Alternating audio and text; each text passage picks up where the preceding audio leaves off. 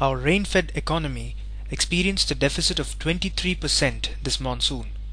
On the 23rd of July, Prime Minister Manmohan Singh asked union government departments to prepare themselves with the help of the states to tackle any eventuality. An empowered group of ministers will meet on Tuesday to review the situation.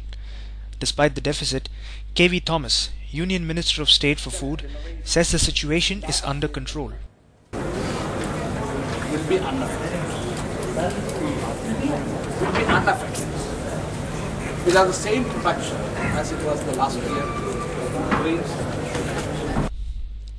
Economist C.P. Chandrasekhar calls this the food conundrum. Well, on the one hand, the government is saddled with large stocks of food grains, a large share of the population is still faced with hunger and malnutrition.